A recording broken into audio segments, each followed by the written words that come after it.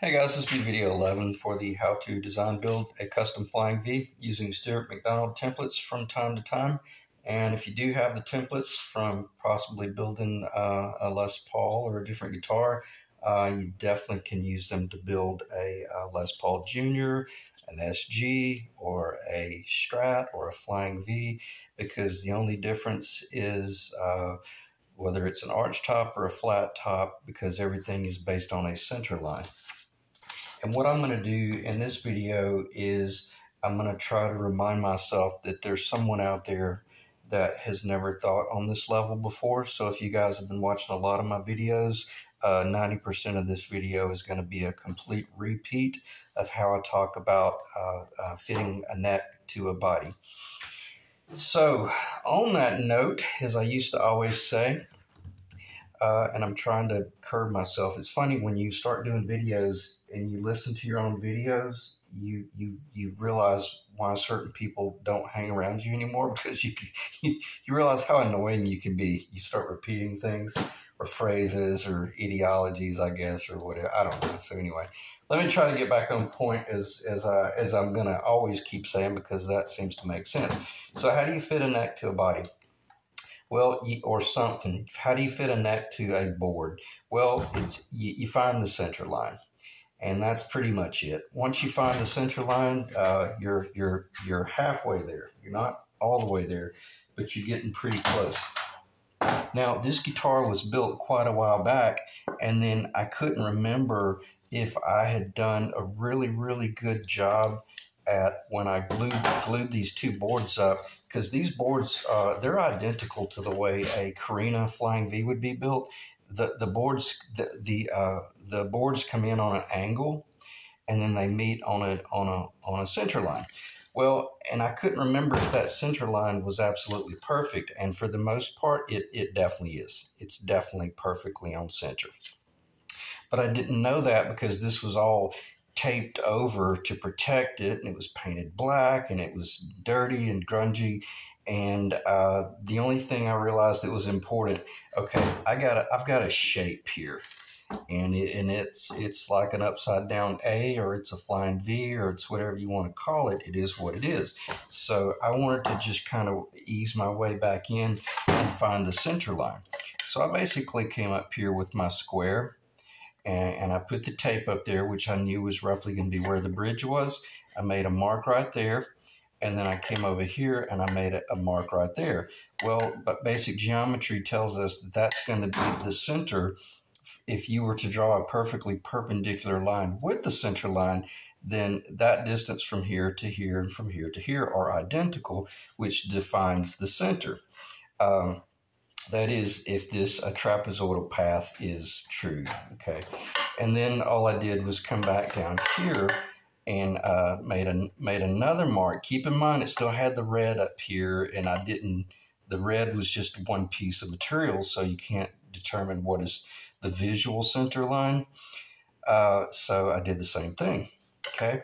And then I made those two marks, and then I kind of eased my way back into the job, because I wanted to make certain that possibly when I was doing all of this build out from the beginning, sometimes I used to be really bad about leaving, if there was an issue, that maybe this cutaway came in and it was about a 64th of an inch, a little bit heavy, and this one was a 64th of an inch, a little bit weak, or in other words, it was a little bit off center. But I knew that it in the fitment, I would clean it up. Well, I don't do that stuff anymore, because what will happen is later on you will forget that you might be off a little bit, and then you'll end up putting your neck in wrong. So I'm not going to start talking about hypothetical problems, but just know that once you're working an operation, take that operation to a finished point. That way, when you start doing all your black and you start building up 5, 10, 7, 15, 18 coats of nitrocellulose lacquer, here at the end of the game, you don't realize, oh man, I got to come in and take off that 64th and lose every bit of my black. Now I got to start over. So all of the energy that I put in painting that body and getting all of those base coats is null and void.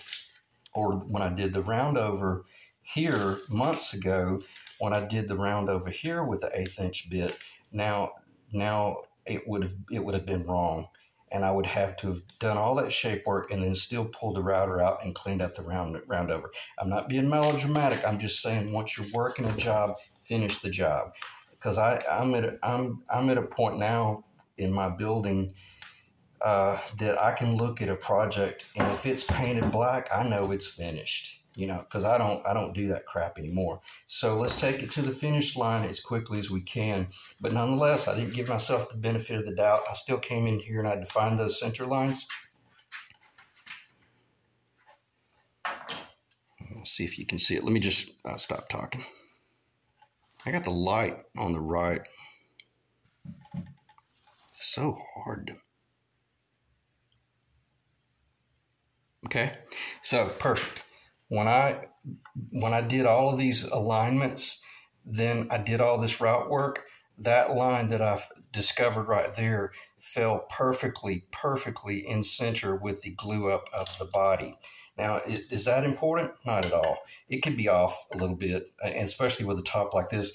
Now, if your top was glued up with a center line, then yes, even if your center line is off a very small amount, consider the fact of maybe just building your body towards the visual center then.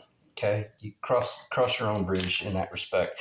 But I'm in great shape, and when I did it's funny, you know, you're getting good when you pick up. I picked up that Les Paul neck a little while ago, and even though it was tight, I was like, oh wow, I picked up the wrong neck, but when I fit it in, it was perfect. So there's 100% consistency between my building path, whether I'm building a Les Paul and or whether I'm building a Flying V. Now you know you're beginning to do predictable work, and that's what you want to shoot for. Okay, so how do you route that out? And if you don't know what you're doing and you've never done it before, well, let's just start thinking mechanically. Basically, all you're wanting to do is fit a tenon to a mortise, and you want that tenon to be on the center. Okay, correct? You don't want the tenon. You don't want the tenon to be off the center line, either base side or treble side, if you can help it. And you certainly don't want the yaw, as I've talked about, pitch, roll, and yaw, like flying an airplane or a helicopter for Steve. Steve, I know you mentioned that he was in the Air Force, and you didn't clarify if you were a helicopter pilot or not. If you were, that's pretty cool, man. I flew up at Wallace State Flight School back in the 80s, and I was going to go in the Air Force and fly the 16 because my first cousin, twice removed through my mother, her last name was Grissom, and my first cousin, twice removed, was Virgil Gus Grissom, the Apollo astronaut that was instrumental in the Apollo program. And it's amazing. I never knew that he was my cousin until much later in life, and I always had this bug to fly the 16, and didn't. But let's get back on point. So we got a roll, pitch, and yaw under control, and let's back up and start just thinking mechanically. We just want to put that board in on the center, correct? Okay. Well, then if this is a flat surface, and you find the center back there and the center back there, if this tenon is 1 3/4 of an inch wide, simply step off 3/4 of an inch here, and 3/4 of an inch here, 3/4 of an inch here and here, and draw those two lines. You're going to be within a 64th of an inch of the center once you then connect that line to that line, that line to that line. Then if this is the imaginary tenon just laying up on the body, well, okay. If this is the tenon installed, then all we want is that tenon to be back there. So what I'm saying, pull out your table saw, cut a tenon or a block 1 1/2 inch wide, and then I want you to put some tape on the bottom here, some tape. You've already got your tape here, and now I want you to CA glue this down. or jet glue this down. Perfectly centered. And what is this? That's your stop point. That's where your router bit, that's where your little router bit will come up and stop. So we've defined that back wall, right? And it doesn't matter if we're building a table that's going to have the, you know, the table that the opening leaf table, whatever that means. I don't even tell, I'm not a furniture builder. But you've got that glued down temporarily. Now all you got to do is come in and then just, you know, do the same thing and jet glue those down. Now you have defined the stop point and the side point. Now I want you to set up your router, but only come in, just imagine your router template is still there, but only come in and take out about 1/4 of an inch, maybe a little bit more. Don't take your template apart, but at this point, then come in here with your calipers and just kind of start assessing what you've got going on. And if this one were wider and this one were more narrow, well, then maybe come up here and check. This one might be a little bit wider and this one may be more narrow. So does it matter? The tenon could be off. The mortise could be off 1/8 of an inch either direction, and you'll be fine as long as your tenon is off in that direction as well. The reason I mention that, on some cutaway guitars, some guys want the cutaway to be thicker, especially if you're doing like a 24 fret guitar, you're doing a really deep cutaway. Well, you don't want a 1/8 inch sidewall cut all the way down here. You'll create a weak point right here. So you might design your tenon to be almost all the way up on the bass side if it's a right-hand guitar, and then you've left all that mass in. Doesn't matter what's going on down here mechanically, because once this fretboard comes down, it's all covered anyway. Okay, so I went off the rails there a little bit in general conversation, but I think that should make enough sense that it doesn't matter if you're doing a guitar neck or a table or a chair or whatever. Just find the center and start thinking in positive and negative space. I want to create negative space here, so I need positive space templates in order to just, you know, control my router bit. And then once you get down to that point and everything looks great, go ahead and take this down, okay, because we're going to be pitching this. Okay, now because right now this bottom of this is pitched 2 degrees. If you were just going in straight, if you're just going in straight down, well, then your job, you just take it down to the depth that you want, and then you stop whenever you're ready. Mine's a different story because my tenon is consistent in its thickness, but I want it to pitch in the body so that I can then determine my bridge height back here, whether it's a Floyd Rose or whether it's an ABR1, or maybe it's just like a Strat or Tele configuration where it's just a little brass rod on the mechanical adjusters, okay, the threaded adjusters.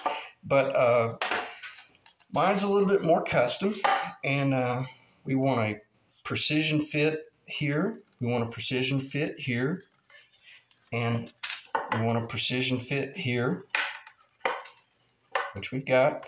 And I've already talked about the precision fit on the back, but we also want it to pitch. I'm pitching 2 degrees. You pitch whatever you want, but if you pitch over 2 degrees, you're going to have a fairly tall string height at the bridge. You pitch under 2 degrees, your Floyd Rose is probably going to need to sit on the body, and it's not going to function in a sharp fashion. You'll only be able to dive bomb with it. I'm the best of both worlds with my 2 degree pitch here, because that allows my Floyd Rose to float, and I'm able to go sharp about three semitones, I believe it's called, a half tone, a half tone, a half tone. So a full tone and a half, I'm able to go sharp if I'm doing the Floyd Rose. Okay. All right, let me check the time. 14 minutes. What I'm going to do, I'm going to back up and punt, and I'm going to get myself back on track here. I got off in the world of aviation and Air Force flying and all that jazz. So let me just let me go over my list of the things that I wanted to cover in this video. We're going to talk about the neck fitment a little bit more, but for the most part, once you find your center, you have to go into consideration mode, and basically the entire operation is going to be based on the bridge you're going with. As I just mentioned, I already covered that, your bridge height. So just know that from a mechanical standpoint, everything you do down here has got to hold the strings once they are tight and under tension at a certain height back here. You miss that by 1/16 of an inch, and you're going to feel it. It's amazing. I can feel the difference between a Telecaster or a Les Paul Jr. or a Gretsch Penguin or Silverjet or a Les Paul.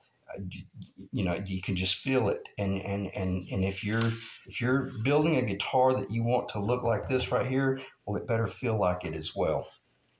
So the next thing, once you've determined which bridge you're going with, it's going to determine all this engineering down here, and then you're going to determine your tenon width, and then you're going to determine the center line per what I just already covered. Then you're going to cut the pocket flat first. Okay, and I almost finished that conversation earlier, but I got distracted a little bit. Finish all the flat work first. This distance right here, go ahead and load your caliper up. Whatever this distance is. Let me do this because this is really important. I'm not going to say it's fairly important. This is bar none critical. Okay, and at this point, you want to lock that baby and set it over to the side, because as you're routing down and you've got all of this, as you've got these templates up here, you want to reach in here and verify that the distance from, let me back up, I'm getting ahead of myself. You want to make sure that you don't go anywhere near that bottoming out. If that bottoms out when it's flat, it's going to be way too low in the back because the tenon is pitched up close to 3/16 of an inch. Okay, so we don't want to foul that up. And there's, I don't know if you can see that, but that's about 3/16 of an inch higher back there. That's the flat work. What you're going to do next is you're going to come in and you're going to build some sort of little cowboy jig like this, which is basically just a large tenon. That's just an opening. I don't need the bearing to ever touch this because I've already defined this opening right here. The bearing will ride in here, and whether the bottom is pitched or not will now determine on this right here. So you got this as flat. Simply put this on your table saw and cut that on whatever degree pitch you want. Mine is 2 degrees. I've already clarified that. And then I simply screw that together. If I want to build a guitar that's 2.5 degrees, well, then I pull these screws out and I make another little bait. See, there's my little 2 degree pitch written on there. And then what happens now is I come in and I put some masking tape on here and I put some masking tape on right here. Keep in mind, this hasn't been routed on the bottom, and I temporarily jet glue that in, and voila, I've got this riding all the way down on the top corner, and then I've got my pitch right there. Okay, and it's roughly 1/2 of an inch back there at the very end of the template. And now all I'm doing is I take this over to my router table, and then I put my clamps, my quick grip clamps right here. And then I went ahead and, just for safety's sake, I slid a 1/2 inch piece of square plywood under here. And then that guaranteed that this thing didn't rock any if I got a little bit heavy on my router. And then I did the final 1/4 inch cut with just 2 passes, verifying, reaching down with this and making certain that I didn't go too deep. Let's say I screwed up and went too deep. It's no big deal. If let's say you went 1/8 of an inch too deep, well, then you're going to need to cut 1/8 of an inch little shim and glue it to the bottom of your tongue. Does it matter? Nah, it doesn't matter as long as you got it clamped nice and it's a good configuration and everything's clean, and then you shape it and sand it, because you still have this overhang right here that will hide those sins. Okay, check the time. 19 minutes, almost 20 minutes. I'm going to try to make certain that let me get back on point. All right, just take a visual. Build one. It's just scrap lumber, but I made certain that I did that with poplar because I trust machining poplar. I wouldn't have done that with maple because sometimes maple is so hard it fights you, but poplar's pretty submissive. It gives in fairly easily, and it defines a beautiful consistent thickness here and here and here and here, and it also stays arrow straight. I love it. And what was that other little template? That other little template was cedar. Now, it would be too soft up here, but you guys determine what type wood you want to use. You wouldn't want to use the cedar up here because the router running it's something's, 17 to 20-something thousand RPMs. The router bit bearing itself would just burn a trench into that, and then you would completely lose your design. So your template has to be strong enough to hold the router bit. But what I've learned to do is do all my mass route out first, never touching the template, but just visually looking down in there and seeing just how good I am at getting really close. And then when I'm ready to pull the trigger and do that final pass, then I come in out here, pull the trigger, and then I go ahead and put pressure up against the little template. But I don't sit there and go real slow. I go ahead and go bzz, bzz, bzz, and I'm through. One pass. Leave it alone. Stay away from it. Okay? That is if you're having to, if all you've got is cedar. All right. Let me get back on point here.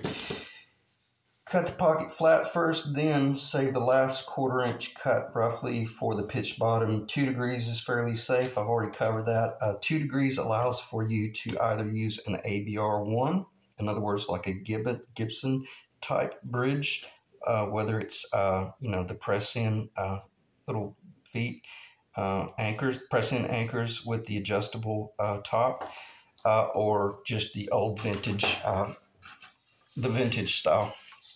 See if that's in the camera. Make sure I don't pull the camera off the stand. Okay? In other words, those studs just go straight into the body. Okay, now here's a little bit of trivia for you. If you got your notepad out, these are critical numbers. Just remember that 2 degree pitch. Okay, did you see what I just did? Let me see if I can get that in the camera. I went to the, was it E-A-D-G? Yeah, I went to the D, E-A-D-G. Yeah, I went to the G string, which is fairly thin. Went straight down. And take a visual. See how that little adjuster wheel is about 1/4 inch off the top? That's kind of per vintage specs. The ABR1 bridges are fairly low. Okay, now let's lock this. Now let's measure it. I'll give you some metric. 17 millimeter. That was to the top of the EADG. 17 millimeter to the top of the G string. That is under 11/16 of an inch. That's sweet and low. But guess what it also allows?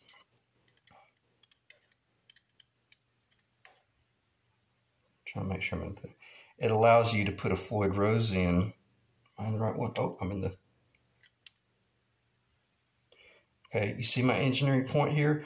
Just imagine the top of this, the bottom, that surface of the caliper right there being the top of the guitar, whether it's an arch top or a flat top, that's kind of your target. And I'm looking at it here. I don't know what the metric is. It's roughly about, it's under 1/4. It's about 3/16 of an inch. Okay. And that would allow the, if this was the top of the guitar, that would allow the Floyd Rose to pitch down a little bit in the back and not dive into the body. If you get this bridge too low into the body, you're going to have to route out back here. And I'm going to stop talking about that, as I say, because that is a video series in its own right. All right, we're at 25 minutes. So I covered it. I covered my whole note. So even if the camera cut me off, I'm in good shape. What might I want to exit with? Here's a little trivia for you. And in case it cuts my audio off, here's one way to start testing your fitment. Slide pieces of paper up in here, then push it together. You want to have this clamped. Put a piece of paper right there, slide that in, and then see if you can pull the paper out. Don't freak out if it comes out. And then if it slipped out right here, and it slipped out right here, and then you put the paper on the bottom, and it was tight, well, guess what you need to trim? That ought to make sense. You want to trim that bottom. Or you might look up here and go, oh man, there's still some paint left over. So you want to clean that. You want to clean that edge off. I have a little piece of scrap aluminum here that I use for cowboy drilling. I can lay that on a flat surface and run little drill bits through it. But I can also grab up some sandpaper and just clean some paint off. And then start working your way to the finish line and keep putting your paper in there. And a lot of times I'll just take the sandpaper and just put it in, pull it through. Let's say it was binding here, but it was loose here and loose on the bottom. Well, then I know that when I put this on my miter saw and I cut this one, and then I flipped it and turned my miter saw, the odds are my miter saw is off about 1/4 of a degree. And all I got to do is find out, well, is it catching on the bottom or is it catching on the top? And then I start coming in with my files and I start cleaning things up. Always check these corners down in here. Make sure there aren't any knots, because you'd be surprised. That's usually where your binding starts. Nothing wrong with kind of gullying that out a little bit, but you want to start just, working your way to the finish line. And how you can tell when you're there is when you put a straight edge on here and a straight edge on here, and it matches that point up there. Or if you want to really impress yourself, do this right here. And you know for a fact, when you can turn your neck 180 degrees, no trick photography there, and it fits that good, you got a good build. Okay. So very happy with it. I'm excited. It did not sell, so I'm at a point right now. This is my guitar. I'm probably going to change gears completely. For the most part, I'm not going to be a smartass, but I'm going to say F the auction. I'm going to build the guitar the way I want to build it, and then I'll list it as what I decided to build it as. And if it sells, that's cool. If not, I'll string it up and play it, and it'll be my big hair band guitar. Okay. All right. So I've probably cut my audio off by now, but I appreciate you guys checking in, and I hope I didn't ramble there about the neck fitment. It's probably cut my audio off, but if it hasn't cut my audio off, then just find the center line and then set the depth of your router and work your way very slowly to the finish line. And I'll see you guys in the next video. Thanks.